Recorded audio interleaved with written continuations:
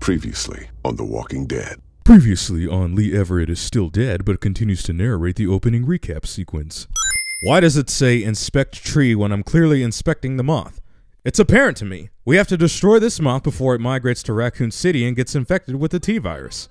You about done over there? Yeah, 1 second. And then a wild Sarah appears out of nowhere. Discount Planet Express and Pizza Planet logo. Everything come out all right, girls? Creepy. It ain't polite to listen to other folks' conversations. So says the psychopath who is taking a group of people back to his camp against their will for whatever maniacal plans he has in store for them. You fucking asshole. No, stop! Child abuse. 40 seconds of awkward silence. Where the hell is this lighting coming from? Is there a hole in this truck that I'm not aware of? You have no idea what you're dealing with. You have no idea what you're dealing with, cliché. I'm trying to help. I'm sure Walter really appreciated your help. Like you helped Alvin. Ooh, double bird. I don't know what the fuck you're saying, but I know it's bullshit. Blissful ignorance. Oh shit, jackpot. Wow, Kenny. Took you this entire scene and conversation to notice that fissure right behind Clem? Y'all don't know what you're talking about. We get cooped up in some kennel like a bunch of fucking dogs. It's over. You don't know that. Whoa, Rebecca, what in the hell are you talking about? You guys have been in this situation already. That's the whole reason why you assholes escaped his camp in the first place, as we later find out. Is the V getting blinded by the D? You ever been a prisoner? We've all been prisoners. Why do you think we left? My point exactly. We have to do something. We can't just sit here. How is it the kid is the only one that sees what's going on here? That's ageist. There, baby. It's okay. Everything's gonna be fine. It's gonna be okay when it's really not cliché. They have guns. What exactly do you expect to do? I'm gonna punch the first son of a bitch I see. Then I'm gonna take his gun and use it to shoot the next son of a bitch I see. Trailer trash logic. The fuck? How'd you get your restraints off? Come here. Asshole Troy notices Kenny without his restraints and doesn't immediately punish him. And all of a sudden, Clem's bruise miraculously heals. I understand some of you are confused as to why we bring these people back when they left us as they did. As does a huge chunk of gamers playing this. Except the rest of us know why. Because you're a damn sadist and a psychopath. Take solace in knowing that they're here to help us make our home a better place. So, basically slavery. Video game or not, that is a sin. Grow up, Sarah. You're gonna get us in trouble. I don't care. And don't tell me to grow up. You're just a little kid. I'm older than you. And if you are wondering why we don't like Sarah, well, there you go. Useless and careless. Make sure y'all stay off the fence. Bill can see if you're messing with it. Oh, really? Because later on, when I do mess with the fences, I don't see any security cameras or an interrupt sequence where Carver goes on a diatribe against the group. A bright light. Bright enough to shine in all this darkness. This asshole is still lecturing? Reggie. Also, I'm sure a lot of you will wonder why we count Reggie as a sin. And it's for this simple reason. Reggie is, as you will later see when you play this episode, the type of person who, for lack of a better phrasing, drinks too much of the Kool-Aid. We have a term for people like that. They're called corroborators. You want to know what happens to corroborators? We f***ing kill them. Buggy, buggy, buggy. Wait for it. Wait for it. Ah! There it is. The Clementine death stare. She knows you're full of shit, Reggie, and so do we. Just in case you want to know why we despise Reggie, well, here you go. But it's really not that bad here. Reggie. No, I'm serious. Where else are you going to find food like we have? We've got the canned stuff, and now with the greenhouses coming along, we've got fresh food. The building's getting more and more secure all the time, mostly through forced labor, but that's only temporary. They've even got the solar panels working. When was the last time you had electricity, huh?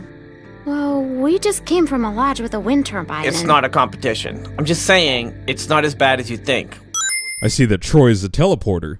He appears here front and center, but in the following sequence, he reappears once again from the back. He was trying to help. She's just a kid. No one's talking to you, Indian lady. Uncertain racism. Wow, Carver, you haven't even changed your jacket and cleaned out your wound? How are you not infected yet? There's been increased walker activity along the fence, so be mindful when outside the walls. The herd's moved a little closer as of this morning, but that still doesn't necessarily mean we'll be hit. Okay, this is something that we have a major problem with. How do you know that there's a herd coming your way, Carver? Do you have satellites? Do you have ultrasonic bipedal drones patrolling the area? Did you send a group of your guys to scout ahead? Do you have thermal binoculars that reach for dozens of miles? Details, motherfucker! We must know them! Sorry, sir. No, that ain't gonna cut it. I can't have this kind of behavior on day one of your reform. Apparently, Carver's never been to boot camp. The first day is usually when people fuck up the most. Hey, look! It's the anti-Clementine. I suppose I owe you an apology. I wasn't truthful when I came across y'all at the lodge, and I was shown a kindness I never would have expected from a group of strangers. But now folks are dead, and I can't help but feel I'm to blame. Where's the option that says, "So, how's that treachery food tasting, Bonnie? Is it digesting well in your stomach? Has it given you diarrhea yet?" Because if it hasn't, then it's getting counted as a sin. I never been to prison. Don't tell no one. Trying to keep a tough reputation. You're trying to keep a tough reputation? Fraud! He killed Walter and Alvin. Only to protect his own people. Or Carver could have just minded his own business and left our group alone and nobody would have gotten killed in the first place. But the game demands it because conflict. Alvin killed George when he escaped. It's so sad that Alvin killed good old George. Wait, who the hell is George? Hey, Bonnie, is that girl down there? That girl? You already know Clem's name, dummy. You just said it earlier. Clementine! This jacket. I found it at the lodge y'all were at. How and when did you find the time to bring this terrible jacket with you? You better watch yourself. I think some folks might be jealous of that cool jacket of yours. Bonnie, we literally just established that the jacket is lame. It's kinda ugly. Stay in here for a minute. I'm gonna radio down and find out what you're doing. Okay, I'm being super nitpicky here, but why did you bring Clem up to the greenhouse and not know what the hell she's gonna be doing? That was awkward. I won't do that again. Too late, Reggie! You already doomed yourself to gaming hell by breaking the first Telltale Walking Dead commandment. Thou shalt not diss or tamper with thy Clementine's hat. Those who do shall suffer a severe consequence, such as a brutal beatdown or death. Clementine, I asked you to help her. No, you didn't, you sniveling worm. You never asked for such a favor. Hey, so, is she gonna be okay? Because what happened down there? That was straight fucked up. I don't want her freaking out and getting me in trouble. No! No! Please! Ah! Weakness. Incompetence. It puts us all at risk. And that's what you get for breaking the first Telltale Walking Dead commandment. Reggie's dead. What? What are you talking about? Really, bitch? What part of Reggie's dead do you not get? Wow, are you f***ing kidding me? Walker's literally right outside the fence and nobody's doing anything about it. What about all that monitoring the situation nonsense Carver was talking about earlier? The herd's moved a little closer as of this morning, but that still doesn't necessarily mean we'll be hit. No, we're monitoring the situation. Weakness, incompetence. It puts us all at risk. Shit! Fuck! Grab something! Okay, here's what's infuriating about this sequence. You notice that there's no fence here? Well, once this whole sequence finishes and Clem heads back outside, the fence magically repairs itself and becomes whole again. Furthermore, this whole sequence itself is a sin. It literally only exists because we haven't fought any walkers so far in this episode and we need to create an action scene because game. Yeah, Kenny, just pick up a hammer and do nothing to kill the walkers that are going to attack you. Clem's reused groaning sounds.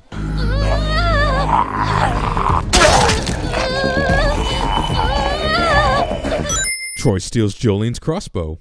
Hey, it's me, Luke. Okay, just calm down. Hey, Luke, so glad to see you. Quick question, though. How did you manage to sneak into this stronghold without anyone noticing you? They're everywhere, okay? They got guards watching everything. Which makes it all the more confusing how you successfully snuck in here in the first place. Discount Shazam. Clementine, get out where I can see you. Whoa, hold on a moment. How does Troy know that Clem was in the comic shop? He never saw her get grabbed by Luke, and when she exits the store, he comes wandering around the corner, as if he's just noticing her now. Well, you can definitely tell Carver's an asshole. He's got a bowl full of apples on his desk. Killing one in order to save many is part of survival. It's one of the tough decisions that a weaker person couldn't make. Why is he talking to Clem like she doesn't know what's going on? Especially after he said, I knew you were a smart girl. You're a murderer. You can try and call it something else, but I know what it is. What it really is. Listen, Clementine, it ain't murder. Really? Throwing a guy off the top of a building? That ain't murder? Ah, f*** you. I still vote we get Luke the radio and wait for an opening. Oh, come on. You know about Luke? He flagged us down when Troy wasn't looking. Told us his plan. So, was Troy the only guard patrolling the entire stronghold?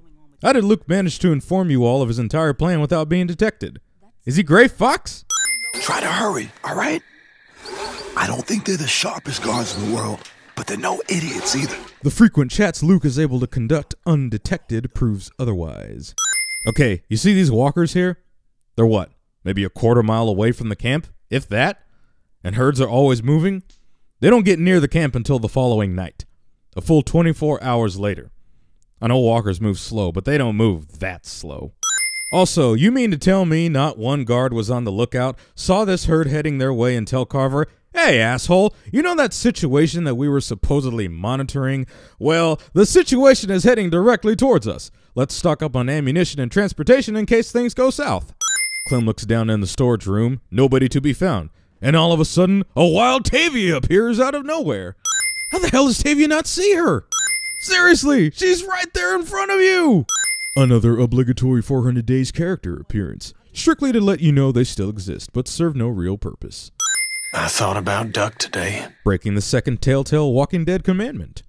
I just love how Clem closes her eyes like, Kenny, I don't care about your stupid and worthless child. Shut the fuck up and let me get my beauty sleep.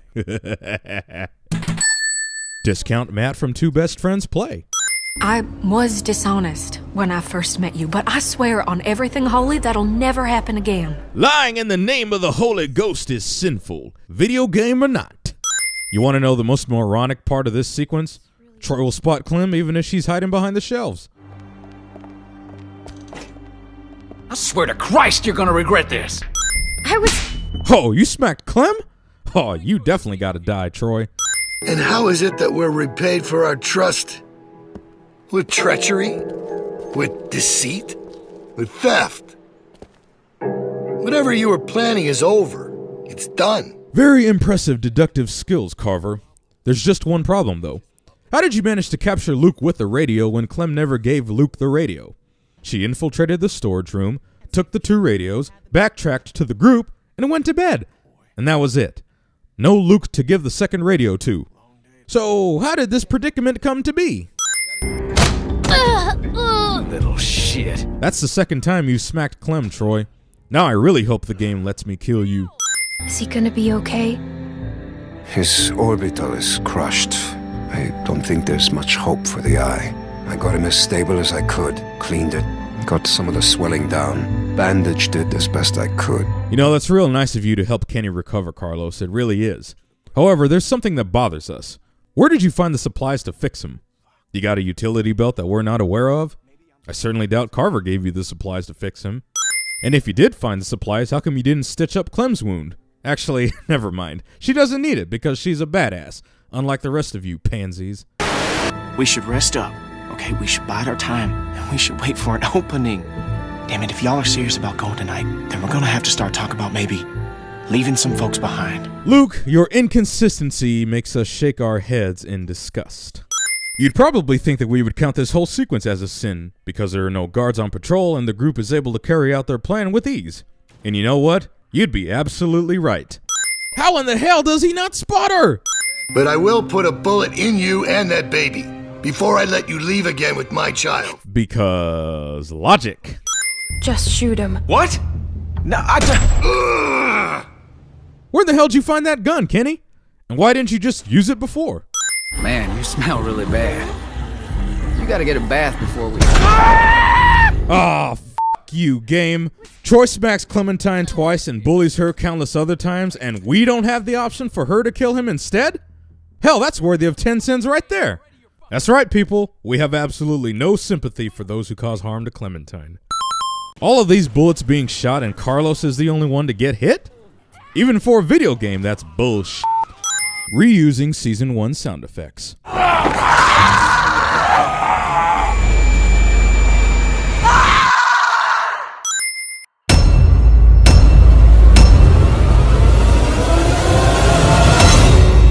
You don't want to test me, girl. I'll pass every time. We are in a video game. For a night, I'm a sprite, and we will unite. Take my hand, here we stand together. We fight on a quest. I am test by the 9. We are blessed, we will slay. So make way for the rap. Just stay. We are strong, we are brave. We will fight to the grave. We will die and respawn the next day in a video game.